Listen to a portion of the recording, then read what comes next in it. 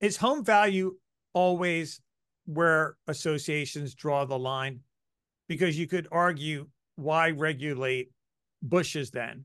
Does it really matter what type of bushes people have or what shade of colored door?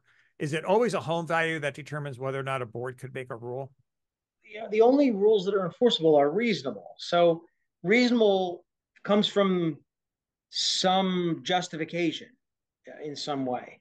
So I don't know that the rules, the whole sort of governance scheme is necessarily about like the individual day-to-day differences between houses, bush height, color, door color, how nice a car is. I think it's a more fundamental kind of thing, which is these communities are set up to try to make sure that there's some sort of guardrails on the type of houses people can have and the type of way people can live so that people in the neighborhood are not stuck in a place where one guy in the neighborhood just doesn't keep his house nice, doesn't keep his property nice, and he ruins it for everybody else. So I think that the whole dynamic here is more about guardrails and not necessarily about the individual size and color of certain things. It's sort of like a, and that's why boards I think have to pick and choose their battles.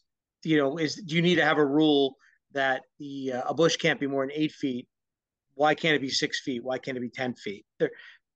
There probably is no reason. Isn't the rule, shouldn't the rule be more like you have to have something in front of your house that doesn't look disheveled, that looks maintained, that looks nice? Isn't that really what we're looking for?